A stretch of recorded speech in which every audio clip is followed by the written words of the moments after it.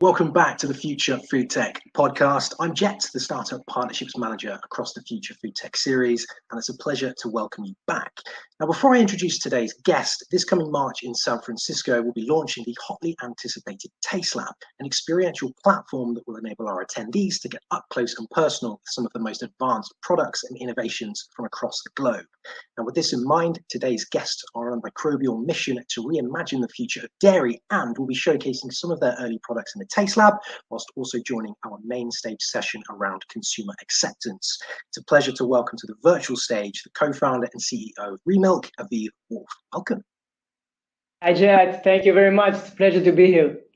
It's a pleasure's all ours. So I guess just to kick off for the uninitiated, can you give us a bit of a short introduction into Remilk and perhaps more importantly, how you guys are reimagining the future of dairy?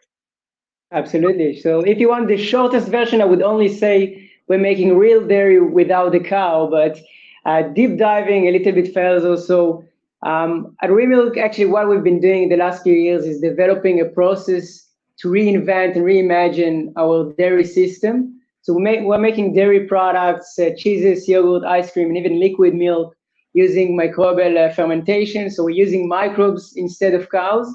And for us, this is all about, reimagining this system which is, we've been using it for more than 10,000 years. This known to be highly inefficient in its resources usage in terms of greenhouse gas emissions, land use, water use. And so Remilk is able to outperform the traditional industry by using a tiny portion of the environmental impact compared to the traditional dairy industry. And this, I would say, for us, how we reimagine the entire system by introducing the next generation of dairy. Amazing. As I briefly mentioned at the top of the podcast, you guys will be showcasing one of your products in the Taste Lab at the summit in March. Can you share a bit of a teaser about what our attendees can expect to see and perhaps more importantly, taste? Absolutely. So I think for us, this is probably one of the most exciting part of the summit. We used to talk about science, we used to talk about financing, but eventually we're a food company. And so what's more better than trying delicious products, in person? And this is what, this summit is all about. And we are going to bring a few, to showcase a few applications and in order to show the versatility of our animal-free dairy. So we're super excited about that and looking forward to get your feedback on our, invention. Yeah, we're super excited as well. I guess another part of this, you'll be joining us at the summit to speak on a panel discussion around consumer acceptance and understanding. Can you share with us kind of Remilk's outlook on this topic specifically and why it's so important? Absolutely. So I'd say that for Remilk, it's all about transparency. And for us, it's a real no-brainer because we understand the importance of, being transparent. You can see everything is transparent, even in the lab, you can see everything. And this is really the vision that we are trying to, implement. And, talking about consumers today, everyone is so confused. We have plant-based, we have soy and oat milk, we have the, traditional dairy applications, we have cultivated dairy, we have fermentation-derived dairy. And so for us at Remilk, number one, I would say, criteria is to be as much as transparent as we can with consumers, as much as transparent as we can with our, B2B partners, and really, educate everyone and tell everyone what is fermentation, what the microbe is doing, how how we're making our products. We've started implementing our marketing strategy these days, and, probably going to talk about 2022 for Remilk in a few minutes, but really for us, it's all about being as transparent as we can with consumers. And look forward to this discussion as well. Amazing. I want to talk about you for a second. I guess in recent years, Israel has really established itself as a bit of a global leader when it comes to innovation in food tech. How did your life path lead you into this space and why dairy innovation specifically? Well, it's a great question.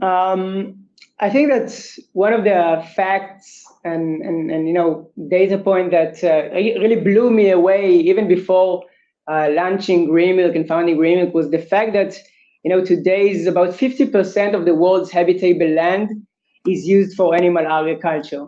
And all the reports around the world are saying that between 25 to 30 years, we are going to consume about 2 times more food. So I've made the math. 2 times more than 50% is 100%.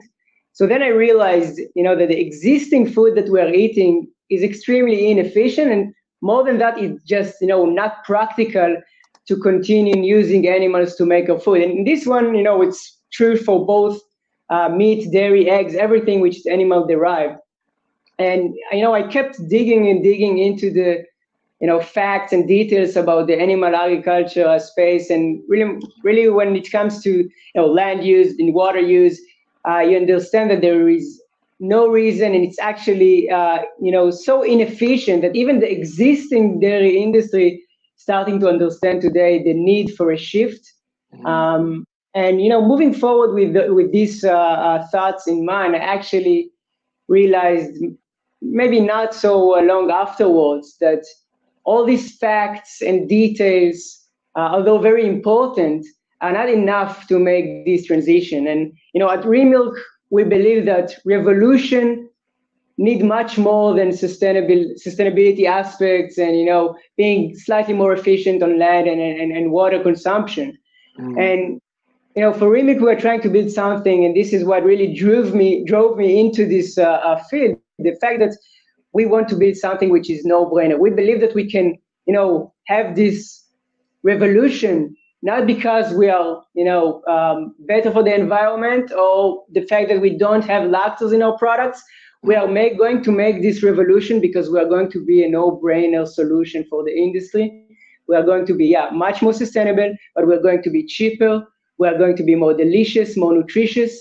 And this is what really, blew my mind and drove me further to come up with the Remilk idea of trying to build something which is so much better than the dairy products and the milk that we are, consuming today. Yeah, absolutely. And you kind of mentioned something quite key there, sustainability consumption. I guess it kind of leads into a question which I wanted to ask, which is a little bit different, but I guess it's clear that your core focus is to reimagine dairy, as you've said.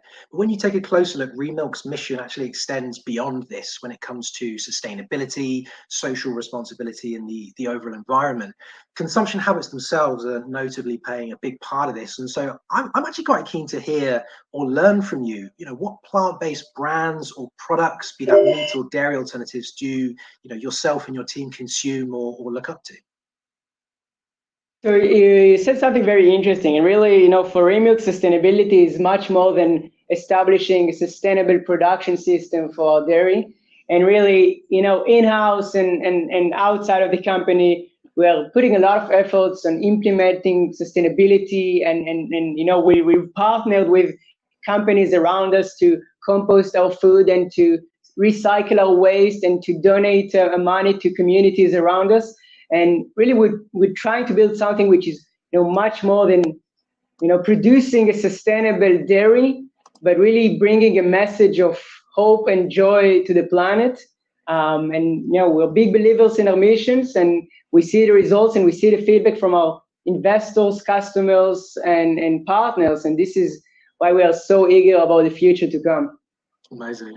I guess you mentioned earlier 2022, and I'm quite keen to kind of go into that and hear what's next for you guys in 2022 and beyond. So I would say that, for Remilk, 2022 is going to be, a year of action. And I mentioned slightly there, we've decided to establish a B2B model, meaning that we are, selling and working with large CPG and dairy companies and, sharing our products and our proteins with them. And so for us, we've been seeing the demand and the feedback that we've been getting from those, huge companies. And for us, it's the time to start implementing what we believe in and start, getting those products into the market and start supplying significant amounts, because really we're talking about food, we're talking about dairy. This is something that needs to be delivered in huge quantities. And so we're going to bring you some samples to the summit, but obviously this is only a tiny drop in the ocean of what we expect to have in the next few years. And 2020 is going to be the beginning of this significant next stage of Remilk as a company, as a food company. Well, that's pretty much all we have time for, unfortunately. And thanks so much, Aviv, for taking some time to speak with us today.